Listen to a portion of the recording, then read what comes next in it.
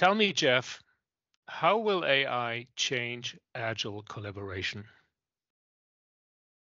In two dimensions. So one dimension is the actual individual developer. Okay, so we know that if developers use Microsoft Copilot, Copilot can generate 80% of the code, so they're 5 times faster.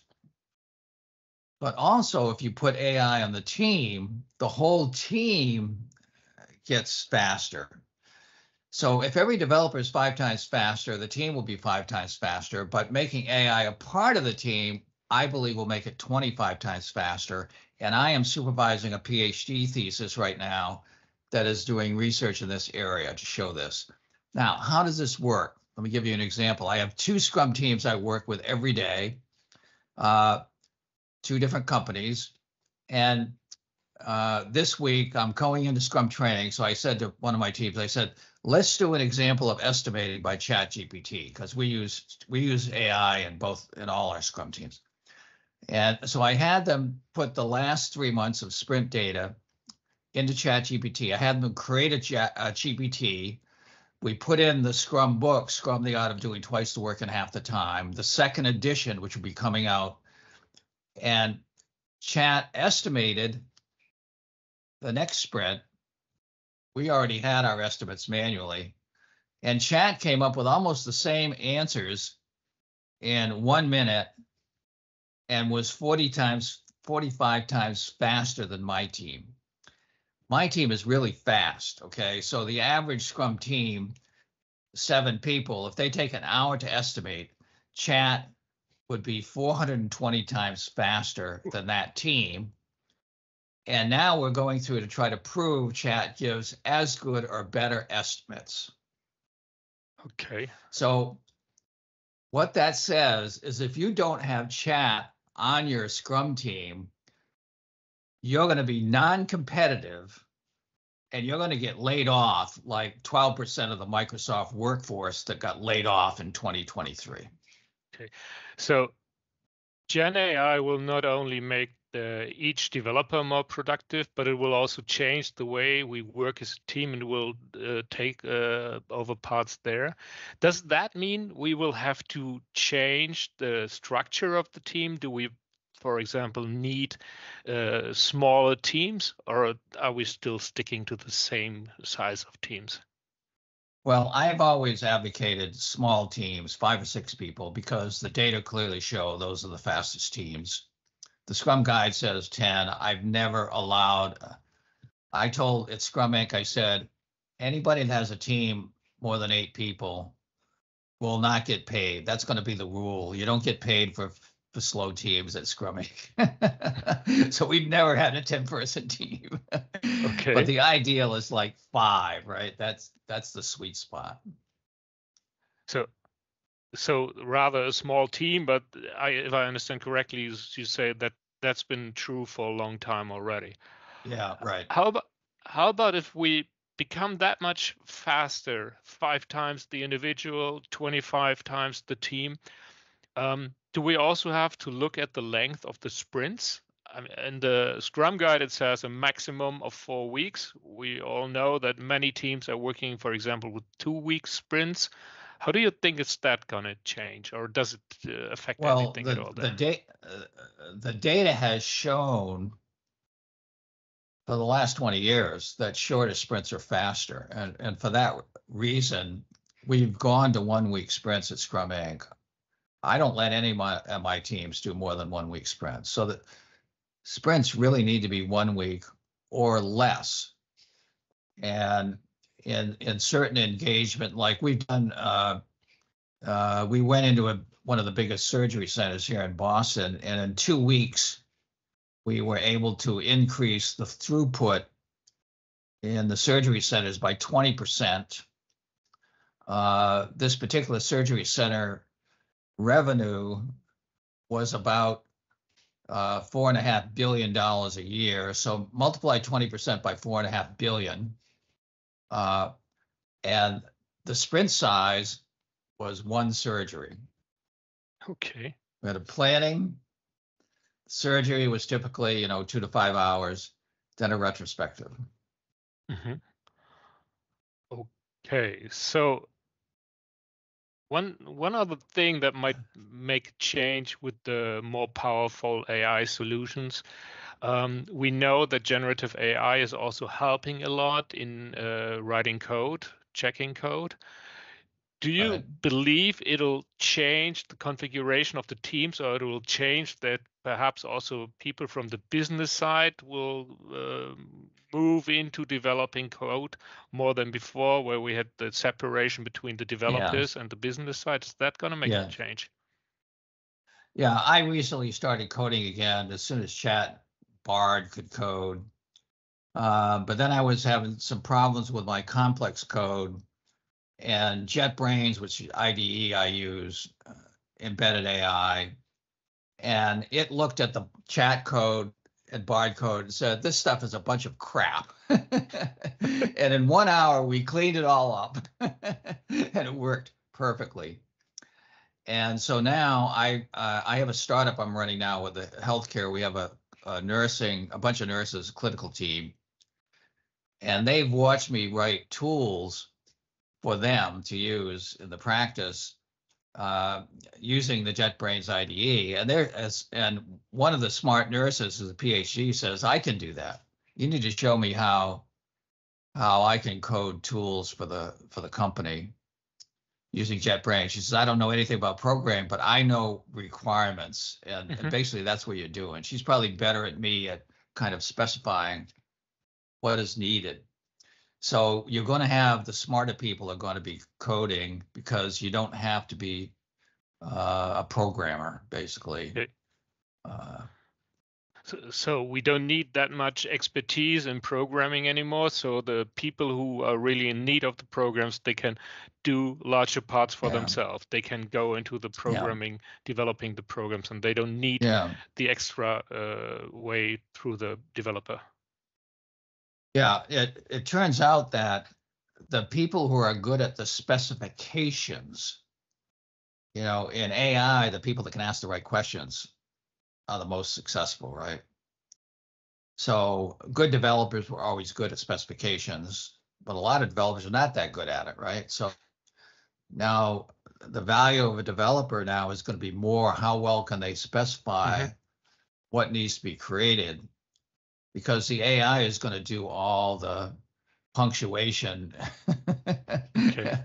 of the code and also figure out, like, I'm programming in multiple languages and moving things between one language and another. I'm mainly it's Python, Ruby, and PHP, but it will code in any language. And the subtle differences between languages are really important.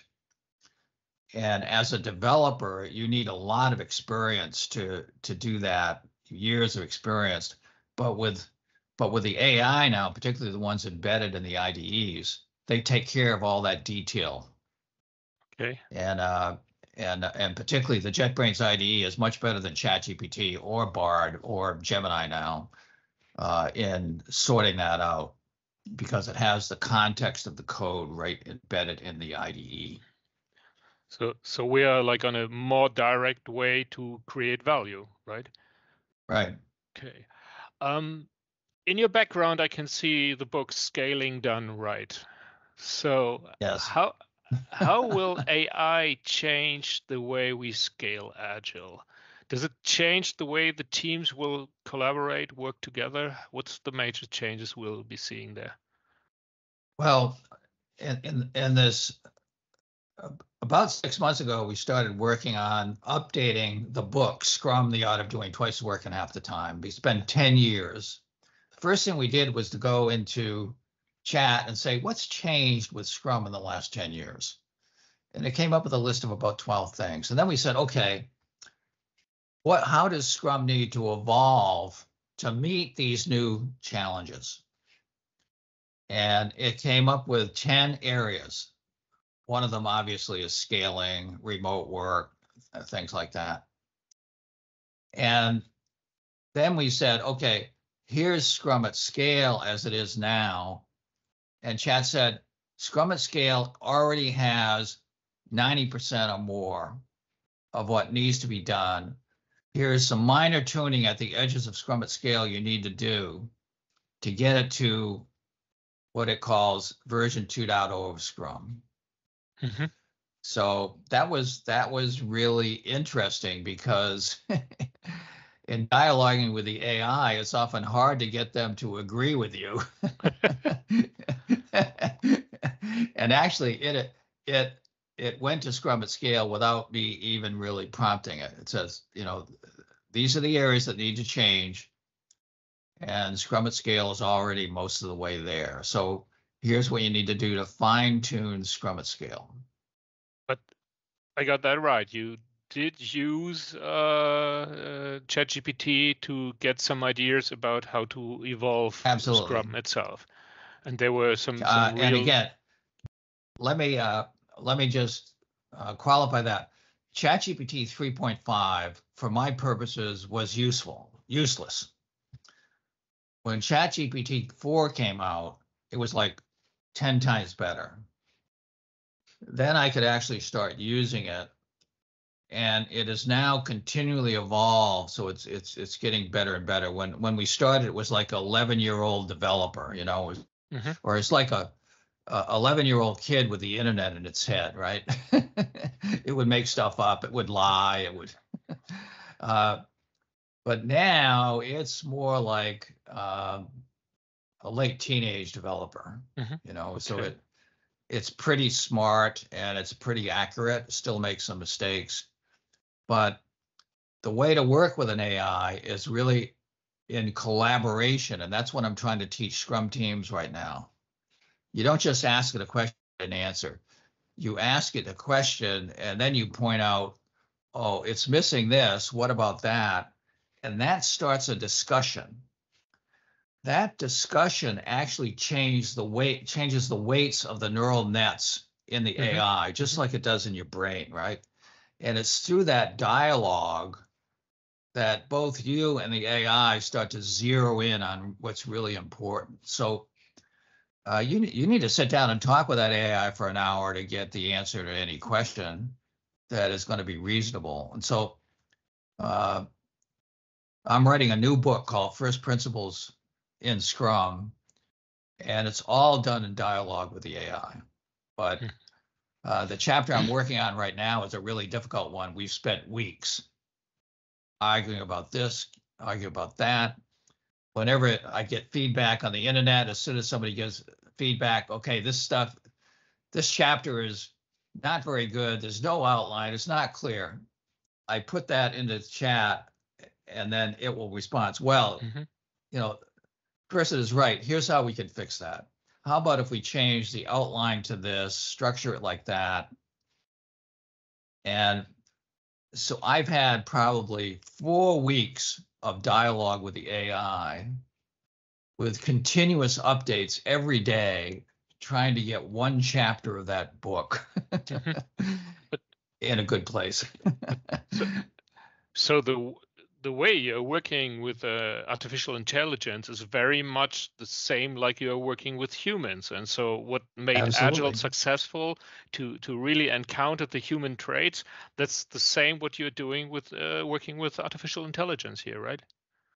Absolutely. And I think that's a really important point, because what I find in the Scrum training, we're trying to train the Scrum masters to use AI as a member of the team. People don't understand that it's a collaboration. You treat it like another team member. If the AI is not very good, it's a really junior developer, and you treat it like a junior developer. If the AI is really good, then you treat it at the level of seniority that it warrants on the team, right? So once again, it's like the same skills you need working with real humans, understanding where their capabilities and their strong points are, and then talk with them, interact with them, and develop things and become better together. Exactly. So the AI, I mean, it's just like a person. Sometimes it doesn't want to answer your questions. Have you noticed that? It just says, well, I'm just an AI. I can't. And so then you have to come back around and say, look, here's some more information. You should be able to answer this. And all of a sudden, Well, we could look at it this way, and it starts answering. You have to talk to it like a person to get it to give you the answers that you want. It doesn't just give you automatically. So meaning that all those practices and all those methods that have been useful, they are not only useful today, and the same way they are even more useful, and they should be even more in the set of every person who's running a team, right? Or who's I think it's even more important, at least at the state the AI is in right now, it's even more important to have good collaboration skills and good communication skills, because the AI can go off the rails very easily. Okay.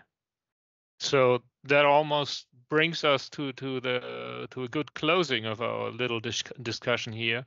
The success factors that made you successful in working in agile teams with humans, they are now not only as important, they are perhaps even more important if you want to work together with a new colleague who might be ChatGPT or some other AI tool. That's absolutely true. Yeah.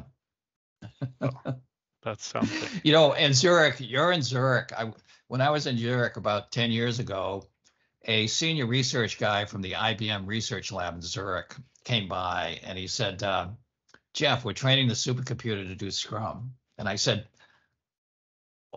how can the computer do Scrum? You need to dynamically change things in real time. You're probably going to need different chips. He says, you're right. We're building a new chip that can dynamically change backlog in real time. And I said, how do you know it will work? He says, if it works with people, it will work for the computer. Okay. And so now computer became even more human, and all the success factors of Agile become even more important in the collaboration with computers and humans and teams. Yeah, I think the big problem in the Agile community today is that the Agile community is going to have to get a lot faster. If we think we were Agile yesterday, by 2030, we are going to have to be 100 times faster. That's what analysts are predicting.